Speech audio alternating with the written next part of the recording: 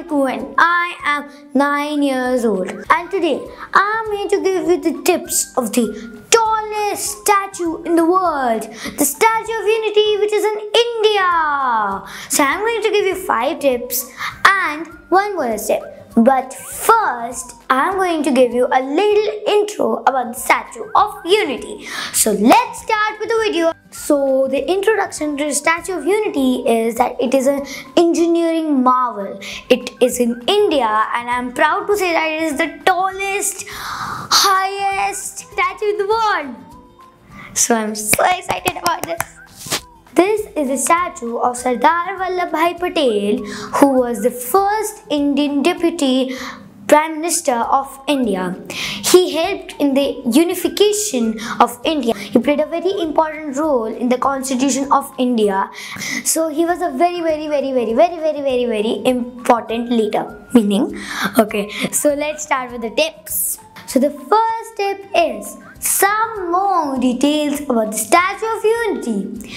Statue of Unity is huge, so huge. It's very huge.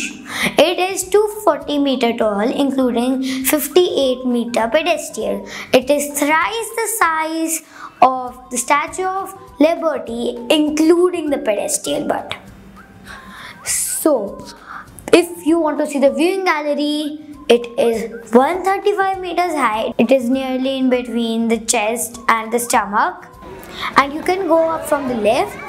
And the lift part is quite exciting because I can't wait to see the view. I want to see the view. I want to see the view. It's like that. You feel like that. For me, I felt like that. So watch the view, admire it, and click photos. So the second tip is location and how to reach. So I'm gonna do this tip into 2 parts: location and how to reach. So first I'll tell you location. The Statue of Unity is in Gujarat. If you are in Gujarat, you must visit it. The nearest city is the Vadodara city, and the nearest airport is Vadodara Airport. From Vadodara, it takes 90 kilometers and less than 2 hours to reach. So the second part of the second tip is how to reach. You can reach the Statue of Unity with a taxi, bus, or your own vehicle. So basically there's a parking lot, and after a few kilometers the statue is there. But there's a point in this. The Statue of Unity is not visible from the parking lot.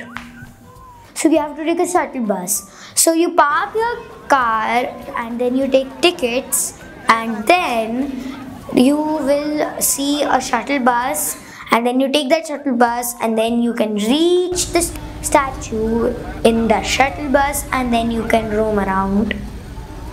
So the third tip is types of tickets.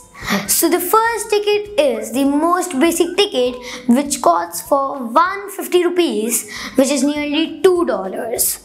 In this most basic ticket, you can see everything for free, but you cannot go till the viewing gallery. You can only come to the pedestal and you can click photos there. From everywhere, I mean the Sardar Sarovar Dam, the Valley of Flowers, the statue, and the food court.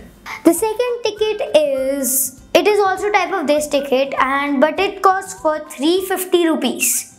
You can go to the viewing gallery and you can do everything in that. But sometimes you have to wait in queues. The third type of ticket is express ticket. We were 6 people and we took the express ticket, and you don't have to wait in queues for that, and it costs for 1000 rupees. But it is very nice because you don't have to wait in queues and you can go everywhere. So the fourth tip is things to see around. So the first thing that you can see is museum. The museum is about Sardar Vallabhai Patel, the things he did for our country, and they show even a short documentary film there. Are excellent, blessed with an uncanny foresight and a clear vision for a free, strong, and united India. So the second thing that you can do is the Valley of Flowers. So in the Valley of Flowers, it doesn't have a lot of flowers there, but still you can say it will develop and become the Valley of Flowers someday.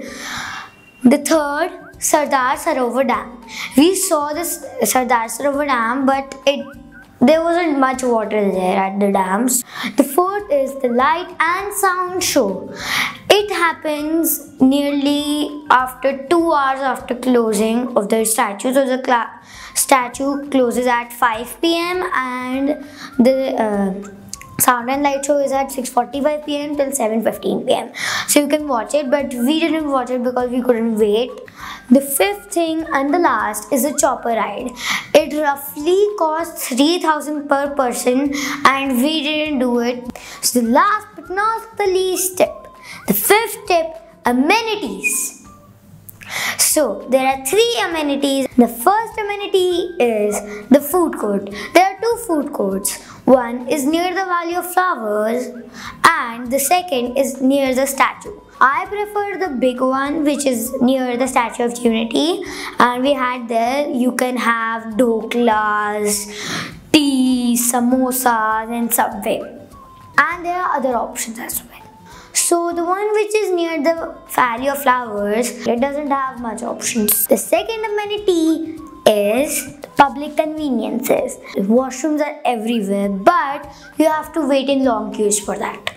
The third amenity is free lockers. You can keep your small bags or big bags in the lockers, so it is for free. Okay, so now I'm going to tell you the bonus tip because it is my favorite part. So the bonus tip is the 30 rupees ticket. So the 30 rupees ticket is for the shuttle bus. So you take that ticket, you can go everywhere leaving the pedestal and the statue. And you can get a good view of the statue from the outside. So click pictures, like, share, comment and subscribe to my channel. You will see a subscribe icon down here somewhere. Click that and you will be the subscriber of my channel. If you're subscribed, you will see a bell icon down here. Click that and you will get the notification whenever my next video comes. Bye. Cut.